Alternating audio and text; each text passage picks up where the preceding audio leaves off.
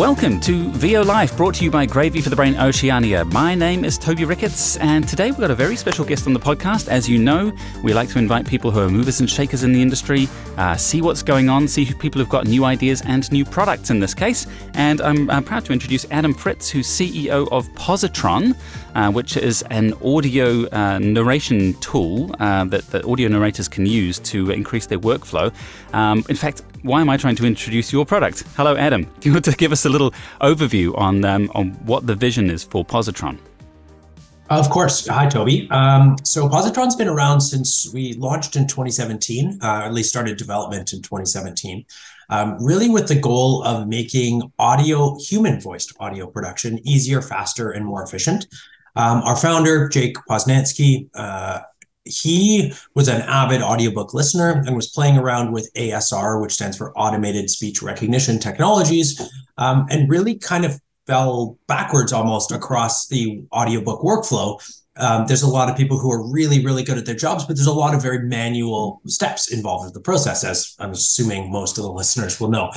So what our tool is designed to do, just like it's easier to type a book using Microsoft Word and something like Grammarly, our tool is designed to make it just as easy to produce an audiobook. So we still keep the human part of the audiobook production process. Human voiced audio is, in my opinion, in all measures, superior to AI voiced audio. But really what our tool does is gives the same advantages to human voiced audiobooks in terms of speed, efficiency, and accuracy that the synthetic audio companies claim. So really our tool is just designed to make it easier for you to produce any sort of human voiced audio project recorded from a script. Fantastic. And how long has it been around? Because I feel like Pozotron was the first time I really heard AI or machine learning being used in the same sentence as audiobooks and voiceover. So we were founded in 2017. We launched commercially in December of 2018, and we've grown leaps and bounds since then. I've been with the company since January of 2021, and we've grown, just in that time, we've grown about 7 times in 3 years. So we're growing rapidly. We had probably about just over a third of audiobooks produced in the US last year went through Pozotron, or this year, I should say, 2023 went through Pozotron by our count, and it's growing significantly.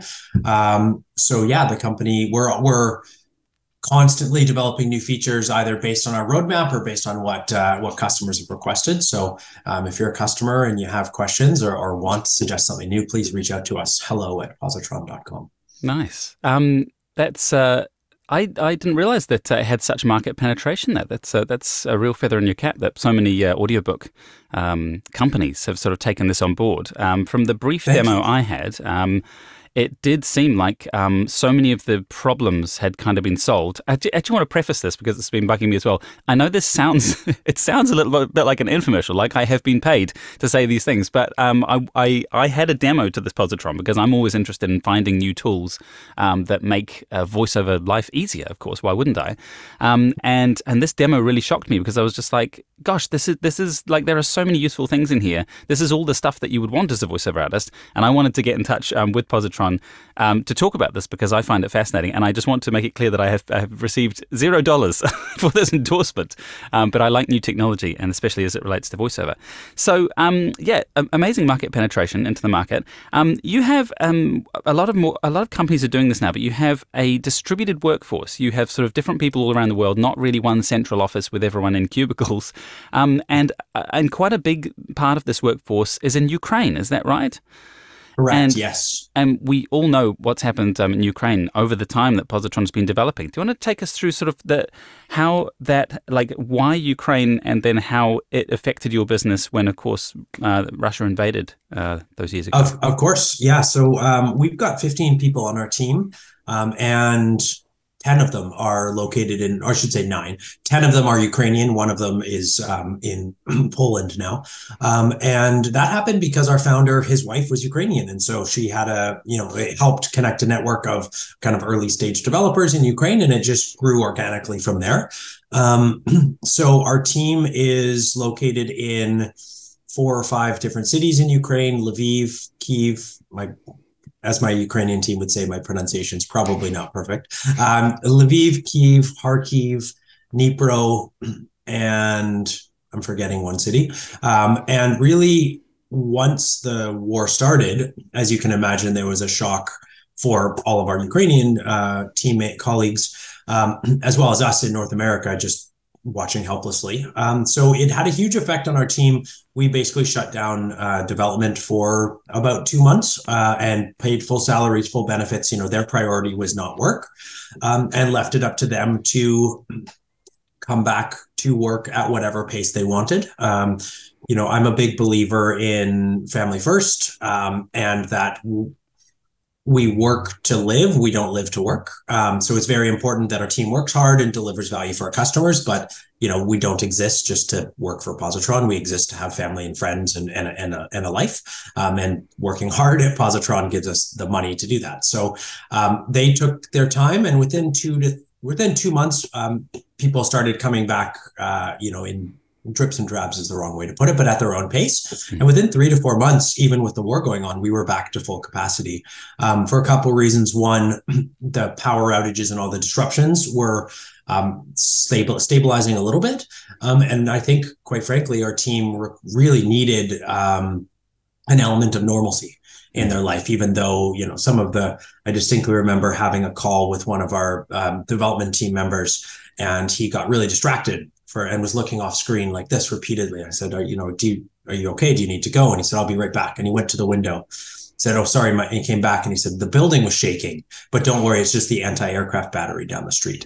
Wow. It's, they sent pictures of tanks. They went to the grocery store and tanks rolling down the street. So, it's certainly, for me, living in Vancouver, Canada, and first world luxury, really puts a lot in context. Put a lot in context for me. But then also, as a company, it really made us get hyper focused, even more hyper focused, I should say, on an employee is at his best or her best when he or she feels supported by the company in whatever struggles they're going through, be that in a war zone or going through depression or whatever that is. So from a career perspective, for me, it really, again, reinforced how essential it is for a company and a manager to support the person, not just the employee. So yeah, absolutely, yeah, and good on you for that. That's good to hear, and good for like you say, for them to continue some normalcy and have some income and still be able to do what they do despite the awful conditions that have been exactly put onto them. So. Mm-hmm. The software itself, it's really good to hear a company that has that was kind of an early adopter with machine learning as it relates to the voice, and it's very comforting to hear that you are firmly on the side of humans narrating, and you haven't sort of been tempted to say, wow, we've got all these publishing companies, we could just sell them an AI voice product and and make lots more sales. That was obviously a conscious decision at some point when you saw what could happen, or what so do you want to tell us around the decisions that led to that being human first? For sure. I mean, I can't speak exactly to what happened back in 2017 because I wasn't with the company then, but I will say there were a ton of different companies out there trying to create synthetic audio. So there was two major things in play. One, our founders' belief that human voiced audio was superior, number one. Number two, there was a pragmatic approach to no companies doing what we're doing, infinity companies doing synthetic narration. So there was a pragmatic approach to that. But I think in reality, our team, one of the only prerequisites for getting hired by Pozotron is actually listening to audiobooks and being an audiobook fan, because we as a company believe that audiobooks are an art form. I can say, being a parent of two young boys, they are absolutely glued to every minute of an audiobook that they listen to. It's one of the only times they actually will be quiet. So I really identify with the transformative impact that a really well-told story can have. And so as a company, we really believe that human voiced audio is superior and can be improved by being given the right production tools. And so, if you look at all of these synthetic audio companies out there, they are going to continue to get better and better. And the pragmatist in me understands that there will be more and more of the market taken by synthetic audio.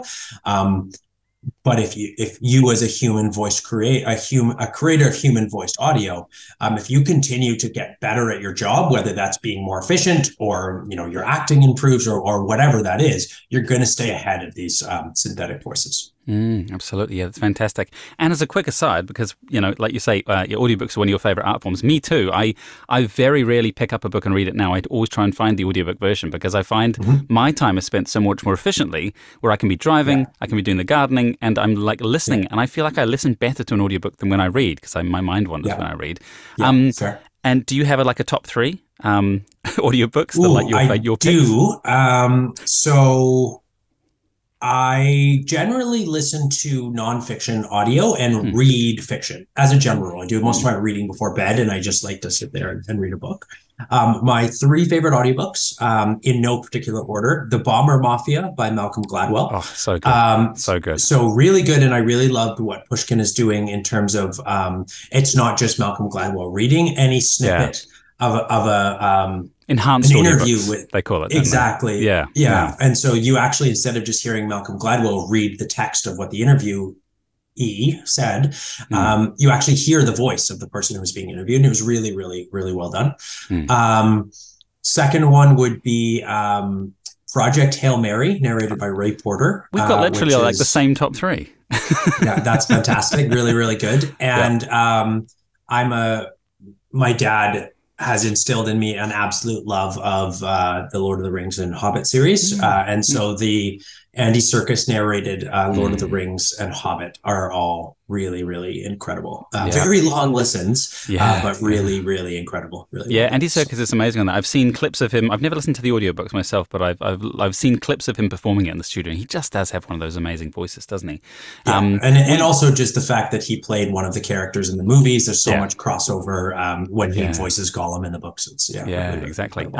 I had the good pleasure of meeting up with Simon Vance and Ray Porter when I was in Hollywood because they've been on the podcast recently, and such great narrators in their own right, and they really do make the audiobooks really spring off the page. Especially like you say, Ray Porter's performance in Project Hail Mary. If anyone out there hasn't listened to it, just go and get it and listen because it's one of the best books and the best performances of a book like I've ever heard. It's so compelling. It's unbelievable. And also honorable mention to Derek Perkins, who read Yuval Noah Harari's *Sapiens* and Homo Deus. So put those on your list if you haven't, because he totally informed my kind of like nonfiction delivery. I will have to, because I actually couldn't get through *Sapiens*. I started just reading it. I mean, so for me, I read mostly before bed. Anything that's too dense nonfiction, it puts me to sleep too fast. And so nothing against that. He's an amazing author, but it just so I'm gonna have to need to download the audio. There you go. Yeah. Sure. That would be my thing. Cool. So it's great to hear that you're on we're all on the same page in terms of you're on team human voiceover artist for audiobooks. But and I feel like the reason that we find it compelling is because humans are messy. Nothing's the same twice. There's little things that are kind of different, and that when you've got something that's sterile and is just sort of continuous, it does something to our brains for some reason. But on the messy front, it must be difficult for you as software engineers, which software is fairly clinical, and it needs to have the right sort of syntax and it needs to be in the right order. But like uploading scripts into your system, which is how it works, you upload the script and you upload the audio, and the software will match what you've read with the original script. How do you get over the fact that formatting is so different, that the way people write is so different? There must be a very wide sort of gamut to be able to combine those two things. Definitely. So first off, we support EPUB, Word, and PDF formatted scripts. And for those of you who don't know, PDF is a very flawed file format. It has a ton of formatting issues. And the reason goes back to when PDFs were actually created. They were looking to essentially create a digital letter, where instead of creating it from scratch, they actually used PDF was a character language created for, I believe, inkjet printers. And they just kind of square peg round hold it into this PDF format. So that's the reason why. I've always wondered why. I've always been like, why is this so bad? It's very imperfect. And I think really there's a bunch of issues with PDF that we kind of have solved one by one. One of them is called a ligature, when you have, an FF or a TT in a PDF, and the two characters are touching. An OCR tool, which stands for optical character recognition. It's what we use to import a PDF. It's what if you convert a PDF to a Word file, it uses an OCR tool. If you have the F and the F connected, the OCR tool can't take that character and turn it into one of the 26 letters of the alphabet, because there is no FF character. So sometimes that will cause issues. And if those come up, our developers just kind of solve them one by one. Then there's also issues. Basically, what our tool is designed to do is compare the exact wording in the audio to the exact wording in the text. So, for example, if you have parenthetical references. So you have, the number, say you've got Toby is interviewing me on the podcast, and then, the footnote number 2. If you don't read the number 2 right there, Pozotron might say, you didn't say number 2 in this audio. So we match exactly the script to exactly the audio, and that's on purpose. But we have built over time, there's a way that you can use a crop tool to get rid of all the footnotes if you're not going to read them. If you actually upload a Word script, it'll automatically, and long as those footnotes are formatted correctly, it'll automatically ignore all those footnotes. So there's a bunch of either technological ways we've done it, or user workflows that we've built for certain problems over, 6 and a bit years now of operations. Not every script is built and formatted differently. So some of it's been trial and error, and then just working with our customers to find the best solution. Yeah, fantastic. And I mean, I guess that's what software engineering is all about. It's finding the exceptions to the rule. Exactly. And then building bridges through the software sort of to do that. So scripts are messy, and humans are also messy. Like, I'm interested to hear the ways that you handle things like accents, and possibly even speech impediments, or like the different ways people talk. Everyone will have tried to take voice notes and have them turned into text, and especially as a Kiwi, as a New Zealander, we absolutely mangle vowels. Like, it's all over the place, and no one, the AI is like, what is this guy saying? Even the contextual tools don't quite get it right. So, and they're generally trained, the voice models that recognize speech, on North American accents or British accents. Correct. That's the two big ones. Yes. So how have you gone about training your language engine so that it does account for different accents and speech impediments? So part of it is just volume of data certainly helps. I mean, I think we probably got outside of Audible and, the audiobook distributors, probably the largest data set of text and audio combination, maybe in the world. It's very, very large. And so partially our algorithms are so good because we just have so much data to continually retrain things. And one thing I just do want to specify, everything we built in Pozotron is built in-house. So we don't take data and transfer it to Apple or transfer it to anyone else. It is kept and always stored in-house and never shared with anyone outside of the Pozotron ecosystem. So in terms of accents, for example, yes, the bulk of our data is North American accents. However, because we've got such a breadth, and the way we built our technology with something called normalization and reverse normalization, it enables us to really, really accurately detect what was said in the audio. But full disclosure, if you've got an accent, a very heavy accent, that especially ones that drop sounds. So for the example I always use, if you have an Irish friend, he or she probably pronounces the number 30 as 30, dropping that H sound. Positron potentially, most likely, will mark that as a potential mistake. There's a couple things we've done there. You can set our proofing algorithm sensitivity, relaxed, normal, or extra sensitive, and that will increase or decrease the number of suggestions you get by 25 to 33%, going up to extra sensitive or down to relaxed. So if you've got, an Irish speaker who's going to be having a few more of those false annotations or suggested pickups, use the relax setting, because it still won't miss the really important stuff, but it won't give you as many of those suggestions. So that's number one. Number two, we built a filter out command, which is basically like ignore all in Microsoft Word. If you're continually getting every time the number 30 is put into it is said as 30, you can press filter out, and that'll ignore that potential mistake throughout the rest of the book.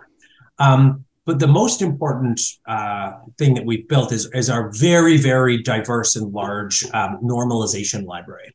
And what normalization means is if you see the number 30 in a book, you probably aren't going to read that as 30. You're going to read that as 30. If you see Feb 8, 2014, you're not going to read Feb 8, 2014. You're going to read February 8th, 2014. Bible verses, times, currencies. There's all of this massive library of normalizations where if you see something in a text, it's not that literal reading, it's what a normal human would read. And that's a huge part of why our tools are so accurate. Is over 6 years, this is all we've been working on day after day. And we've just built up that library of normalizations, which has really helped as well. Yeah, fantastic. Yeah, it's so it's like we don't even really think about those things as English readers and speakers when we come across, like you say, Feb 8. And I guess it varies slightly between dialects, even like Americans will often drop the February the 8th, like they would say in Britain, and say February 8th. So again, it's like an exception upon an exception, really. So I kind of feel sorry for your developers. And the other thing the other variable, I think there's the script variability, which is huge. The way people talk is also huge. But then the way they record it, like if they're in a different space or, people who want to get into audiobooks, possibly the biggest hurdle that they experience or talk to me about at least is meeting the ACX guidelines and having audio that is able to be accepted by ACX, because of course there is such a wide variety of possible recording environments and sounds, and I completely get Audible's attempt to try and really narrow that down so that you get the best quality audio. You've got a tool now. I don't think it fixes the problems, but it identifies. It can actually sort of analyze the recordings, which I think like people will find really useful to know what's wrong or where they're not meeting those criteria. So can you talk around that? For sure. And maybe this is actually a good time to just start some of the screen share that we talked about. Yeah, absolutely. Yeah, feel free to this is our audio analysis tool. And let me just share my screen here. So I'll give a quick demo of how everything in Pozotron works. Hopefully you can see my screen here. Yep, absolutely. Perfect. Okay, so our audio analysis tool allows you to upload your mastered audio files. In this case, I've got 2 samples here. You can choose your preset in terms of, we have ACX, Audiobooks Unleashed, Authors Republic, and Spotify. We're going to be building more in there. You can also create your list of test specifications. If you've got, if you're a voiceover artist and your client has very specific things, you can build your own tests, and we allow you to test for file format, file names being either alphanumeric, or you can actually set a file naming template and make sure that every file is named properly.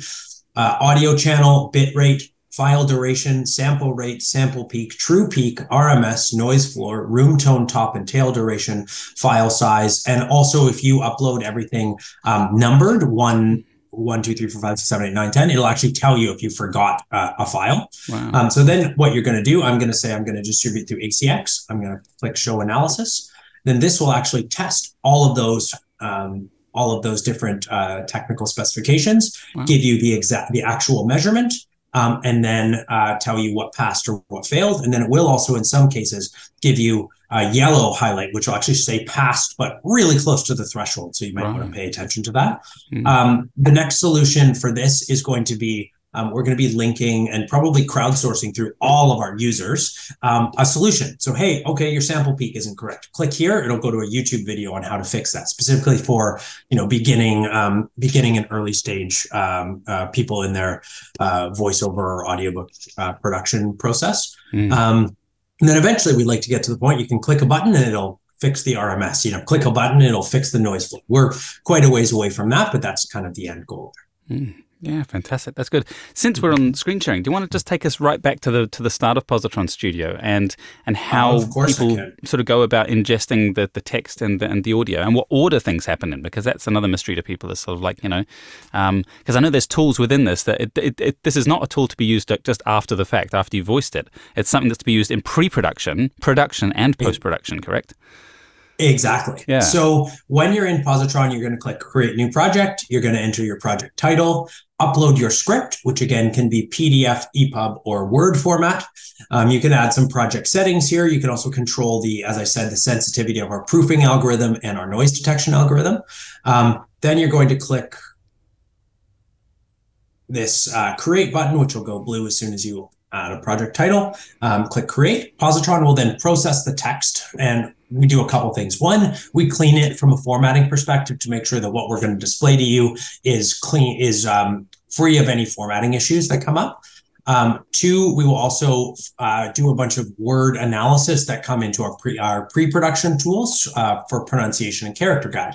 So this pronunciation tool, for example, click on open suggestions.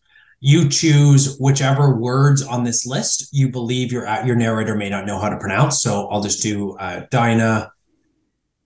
Of course, this is a good time for my internet to be going slowly. Dinah, Charing, Grimpen, Sati, and so it kind of gives you like highlights that you want to put in front of your narrator. And we pull pronunciation, or I should say, suggest pronunciation words in a couple different formats. So we pull suggest to you capitalized rare terms, so proper nouns that are both capitalized and uncommon throughout the book. Complex words. In English, we have a 150,000 word database. We paid narrators to go through line by line and grade every word in terms of complexity. And then we also have a few different lingual or linguistic techniques that we grade word complexity, and then foreign words. And then you can also show capitalized common, which will actually show you every single capitalized word in the book, which will generally give you, all the place names and people's names and stuff like that. But then once you add to be clear, I was going to say that this can be used by a narrator themselves to highlight words that they are unfamiliar with. Like if they know, then they know. Exactly. Not just like an audiobook company. Yeah, cool. Yeah, so we have a number. Some narrators will do this all themselves. Sometimes you'll have a publisher create their project and then share it with the production studio and the narrator, and they all collaborate on it together. So there's a ton of different workflows, and we're happy to train anyone on a workflow for their specific use case. But then when you pull that word in, it'll actually pull the phonetic text and the audio. Sati. Hopefully you were able to hear that. Yeah. Sati. Okay, perfect. So then you can also choose different dictionaries. We have Oxford US, Oxford UK, Merriam-Webster. And if you choose Forvo, you can actually customize by accent as well. So that's based on if Forvo is kind of the Wikipedia of pronunciations, it's fully crowdsourced. And so if you say, look, I'm Canadian, for example, so I want the Canadian pronunciation of the word hockey, you can add that word up here, and then it'll only pull a Forvo recording from a Canadian user. Hockey. Wow. That's amazing. So really the idea here is it's going to really speed up your research, because not only can you pull a list of words quickly using our algorithm, once you pull those words, you don't have to then go open up a page, type in the word, pull the correct pronunciation. Then in the example here, we've got the name Jonice, which is which is actually the name of the narrator of one of our demo packets here. Nothing is found. So there's a few things you can do. You can use any of these clickable links here to search it in Merriam-Webster, Oxford, Forvo, onelook.com, Youglish, or How'd You Say. In this case, I'm going to click on Youglish. Hopefully, can you see my Youglish page here? Yeah. Perfect. So now Youglish searches all of YouTube. I'm going to click Subject play. of review, Raybearer. It's narrated by John Deese Abbott Pratt, who... I'm 99% sure that's not correct, but for argument's sake, we're going to say it is. I can copy this URL here. I can go in here,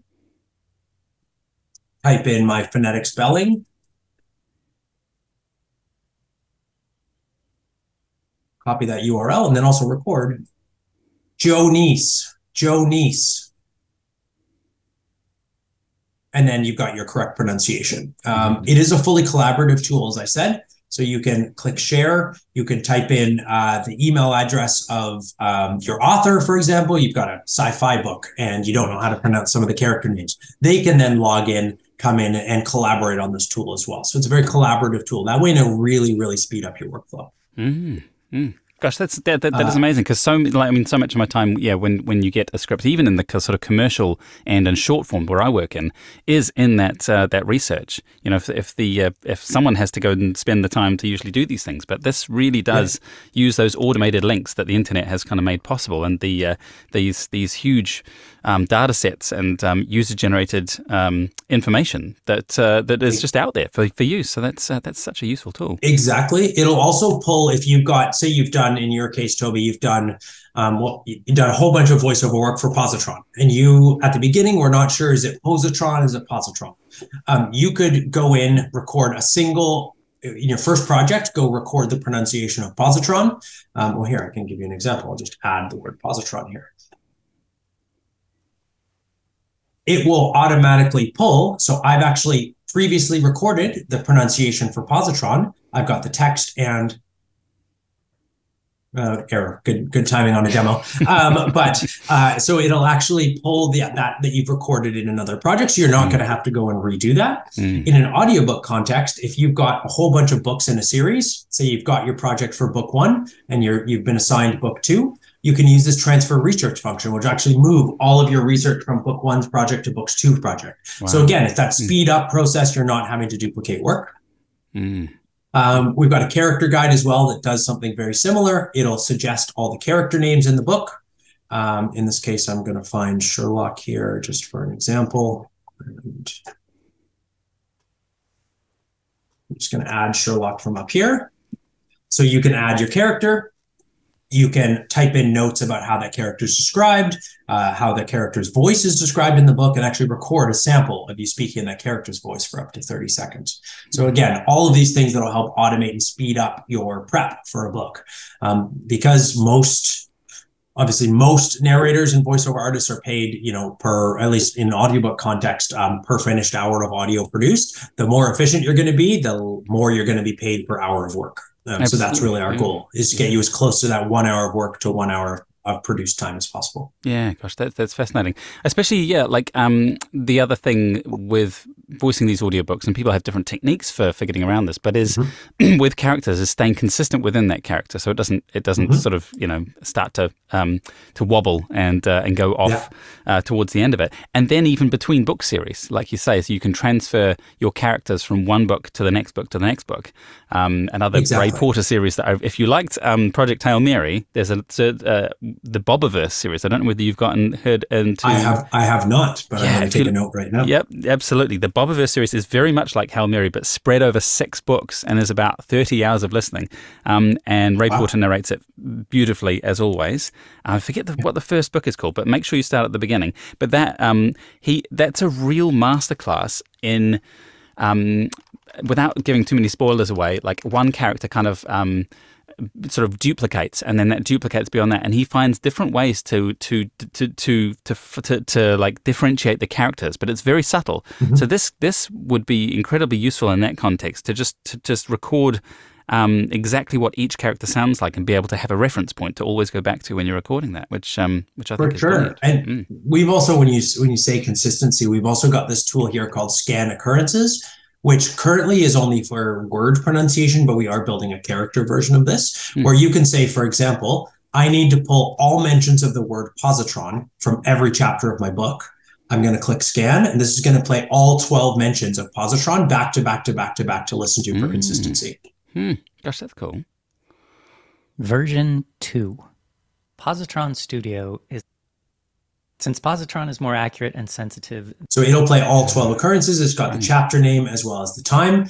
If you've got all of them that are mistaken, you can click here and click annotate, and these will actually mark them as a pickup to be fixed. Or you can just say, look, only the first, third, and fifth are incorrect.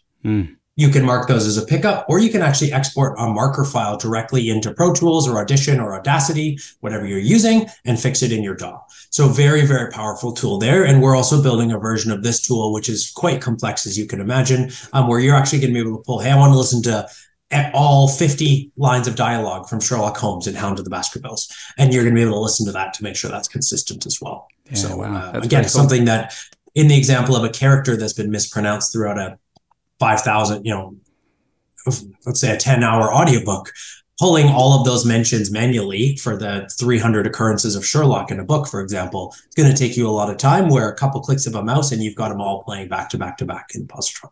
Yeah. Lots of time saving there, that's for sure. So I've gone back and like done Control F searches in Microsoft Word, trying to find the instance and then try and find the time code and then do the pick. And it's a nightmare. And I wonder if you've ever gone down the road of people recording directly into this tool. Because it seems like for things like pickups, like if you just had a list of things to say, it plays you the reference and then you could just hit record and go straight into it. Is that something that you've investigated or available in this version? Yes. So currently, let me just go through. I'm going to show you the proofing really quickly here, because I need to actually mark a few things as pickups to then show you how our pickup recording tool works.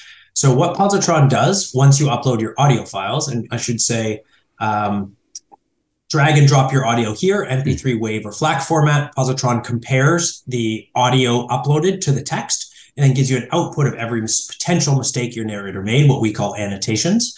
And I'm just going to show you very briefly. We catch 5 different types of mistakes. Our audio proofing tool is designed to catch the key mistakes your narrator may make during narration, including words accidentally added into the script by the narrator. So you can see up here, 4222, word inserted accidentally. I'm going to mark that as a pickup. Words missed from the script. So he omits, that should be narrated. Words missing, that should be narrated. Mark that as a pickup. Of course, it will find misperceptions and misspoken words. So he says misperceptions instead of mispronunciations. Mark that as a pickup. Pauses longer than 2 seconds. Noises. So we've detected a 2.4 second pause. I'm going to mark that as a long pause. And then finally, including audio distortions, synthetic sound issues, and natural noises like a dog barking or a fire truck siren. So we're going to catch all of these things. Basically, what your user needs to decide is on each of these annotation cards on the left, is this okay? Either it's a false positive that sometimes happens in Pozotron by nature of us being erring on the side of being too cautious, or it's an actual mistake that doesn't need to be fixed. It's a tiny little thing. It really doesn't affect the meaning. And then you're going to click OK or pick up on each of those. Now we have recently built, and this is our first step towards being able to record a full book inside of Pozotron. Eventually, we'd like to get to the point where Pozotron will actually proof live as you're reading and give you that automatic, it's like having a directed session, but the AI is basically telling you what mistakes you're making live as you're reading. But right now, our pickup recording tool will automatically pull the pickups that you've marked in your book. So here, for example, I can listen to the original recording, including words accidentally added into the script by the narrator. Now I'm going to click Start Recording. Words added into the script by the narrator. It'll process. Words added into the script by the narrator. And you can see why no one pays me to record anything commercially. But then you can compare the two. And then if you're working for a customer, you could actually have this sent to them and they would be able to approve that pickup or request changes. Once that's approved, if I go in and record all of these pickups, you can then download all of those recorded pickups in either as a single file or as a separate file, and also pair that with DAW markers, where you will actually be able to import that file into your Pro Tools session, and it'll mark where every single pickup needs to get edited with a label. And we support, I think, 12 or 13 different DAWs: Pro Tools, Audition, Audacity, Studio One, Twisted Wave, Reaper, and a whole bunch of other ones. So a very flexible, time-saving tool from that perspective. But as I said, the goal eventually, people can record in Pozotron, they can proof it live as they're doing their recording if they like, and really everything that currently involves delays in the steps between recording and proofing and pickups. If you can remove any of those delays through best-in-class software tools, that's what we're trying to do. Yeah, gosh, that's fantastic. So, I mean, thank you for taking us through the Pozotron tool. It's amazing how many facets of any kind of friction point that the audiobook narrators have sort of come across. You've realized and then found a software solution, which I think is fantastic. How have you sort of gone about that? Has it been purely industry driven? So I would argue that in my 3 years running the company, no one in the world has talked to more diverse group of audiobook narrators, really editors, people who run production companies and publishing houses. So a lot of our tools have come from a user suggestion. So that scan occurrences tool, for example, that exact example you said, I mispronounced a character name 200 times in a book, and I had to go Control F on every one of them. We got that idea and we built a tool. So with very few exceptions, actually, a lot of our tools have come out of user feedback, user suggestions, or generally, if we build something brand new, we will roll it out in beta. We'll then go through a bunch of user feedback loops where people tell us what they love and ideally what they hate about the tool, so we can fix it. I'm a big believer in the power of hopefully constructively negative feedback, because it just allows us to get better. It's one thing if we're just guessing, sure, yeah, people must love this. Much better if people tell us what they actually think about it. So really, we have a lot of different avenues for people to give us their honest feedback about the tool, because it just allows us to get better. And if you, Toby, are having an issue with the tool, I can guarantee you there's 15 other users who are having that same issue and are not voicing their concerns about it. So yeah, absolutely. And I guess the last thing, once people are sold on this, like I was on my demo, not that I really, in my personal situation is that I do a lot of short form audio, so it doesn't, there's not as much economic incentive for me to go for this as there is for someone who does long form e-learning or medical narration, or audiobooks is the obvious example. In terms of charging for this, I like the fact that you have made it kind of a per project, or like a, well, actually, do you want to describe how it is charged? Because I think it's quite sensitive to audiobook narrators. Yeah, so we have two different, our script prep tools, which are that pronunciation guide, the character guide, scan occurrences, which allows you to listen to pronunciation consistency. And one thing I didn't show is the ability to actually, once you've done your prep, export your PDF back to you with all your pronunciation words highlighted and your character words highlighted and notes automatically added into your PDF. Those are all just a flat per project fee, between $8 and $10 per project. So pretty simple one-time pricing there. But our proofing side of things is all based on how much audio you upload, and everything is charged down to the minute. So our flat rate pay-as-you-go, no subscription cost is $12 per hour of audio. But again, you upload 1 minute, you're charged for a minute. You're not, rounded up to the nearest hour. And all of our subscriptions and all of our payment plans are always month to month. So if you've got 1 month where you've got a crazy amount of work, you can go up to one of our higher volume plans and save a bunch per hour. And then the next month is December, and you're, going to Thailand for a month or something like that, and not going to be working. You just cancel your plan or put it on pause. So everything is month to month and very, very flexible. So, in the case of someone who's doing short 2 or 3 minute chunks of commercial VO for YouTube videos, for example, you upload 3 minutes of audio and proof it, you're only charged for 3 minutes. Yeah. And I feel like this new method of pricing, which pretty much everyone has swapped to, the other big one that comes to mind is like Source Connect or those collaboration tools, where back in the day, if this was developed back in 2005, you would pay like $900 flat fee, and then exactly. Which no one could afford apart from the top audio narrators. But now I really like the idea that you can quote your fee to record an audiobook as like, I'll do this for $250 per finished hour plus Pozotron fees. And like, if you make it the system you use, you can just kind of add that on. And since people are familiar with the tool, they can kind of just go, oh, like, that seems like a reasonable fee. And there's this for convenience, which I kind of like that you can do that, which is great. Exactly. And really, I've had some people say, well, now it's, an additional cost in my production workflow. How do I justify that? And for me, if you can't find, say you're on our plan where you're getting $4 a month, you're paying less than $10 4 hours per month. I think I said $4 per month. You're paying less than $10 per hour. If you can't find $10 of efficiency out of an hour of audio production using Pozotron, I'll give you your money back, because I'd be very, very surprised. As long as you believe in the ethos of time is money, you're going to save a significant amount of time on every hour of audio content you create using our tool.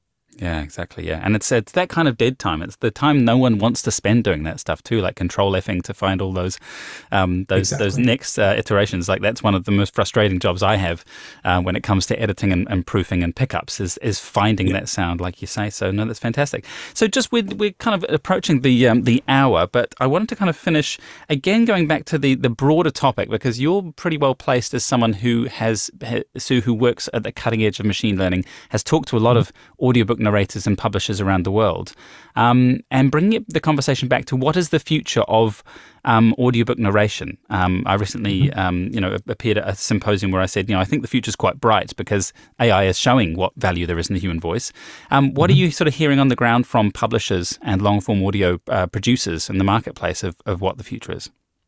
So I think at the bottom line, the market continues to grow because there is, across all types of entertainment content, essentially an insatiable desire for any sort of entertainment content, whether that's, shows to put on YouTube and Amazon Prime or audiobook content or any sort of scripted audio. So that's good news for everyone, that the market continues to grow and the thirst for things for people to listen to continues to grow. These AI synthetic narration companies are going to take a part of the market. There's going to be types of voiceover and audiobook content that lend themselves more to that synthetic audio. I mean, everyone's listened to it. It's the prosody of the synthetic speech that just doesn't sound right, especially in long form. But the bottom line is, how much this synthetic AI narration is going to change things and take business from narrators depends really on three things. One, the distributors really are the gatekeepers. So how much they're going to allow synthetic audio onto their platforms, number one. Number two, how much rights holders will actually agree and choose to go the AI route. Currently, those AI companies the synthetic companies are nowhere near as efficient as they claim to be, in my estimation, in terms of there still is a lot of human intervention required. It's not like you just put in a script and press play and a perfect audiobook comes out. That's not how it works. But really the bottom line is the amount of disruption this synthetic audio narration is going to create. It's going to depend entirely on listeners and how much they will actually pay for synthetic narrated audio content. So if you, in theory, if you look back into like the Kindle revolution, where everyone said, this is great, my books are going to be so much cheaper because I don't have to pay for paper. No, it's exactly the same cost to buy it on Kindle as it is to buy an actual book. Synthetic audiobooks are not going to cost less than human narration. So it's going to be up to the listeners to depend, would I spend $9.99 to listen to Ray Porter, or would I spend $9.99 to listen to Robot Joe? And that's going to be the real decision point. Bottom line, the market is growing. I too believe that the outlook is bright for human narration, just because of I think the audiobook industry, at least in the US, according to the Audio Publishers Association, has grown double-digit percentages for like 20 straight years. Name another industry that's grown like that for 20 straight years. It's a small list. So I think the future is bright, despite all of the existential worry about these AI companies. Yeah, yeah. And is there word whether Audible, who is the biggest provider and has sort of the biggest catalog, do they even, like when someone has a new project and they want to put it on the marketplace, is there like a checkbox? Is there metadata that says this is synthetic, this is human, and that's like, or is it up to the person listening to go, I think that's like an AI voice?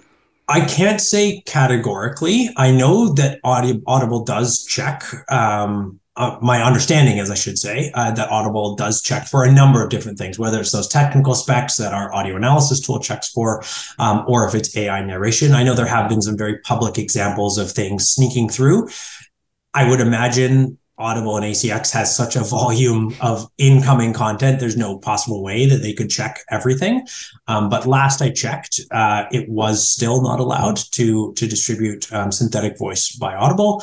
However, stuff does sneak through. I believe it's Find Away Voices is now just allowing some synthetic audio production. So it's going to be allowed in some way, shape, or form. But again, it's going to come to the end of, does the does the synthetic version of a book actually sell and make it, even if you don't have to pay a human narrator, you still have to pay the company that's doing the synthetic narration. So there is still a cost to it. And if that cost benefit analysis from a business perspective doesn't make sense, then people are going to keep using human audio narrators. Yeah.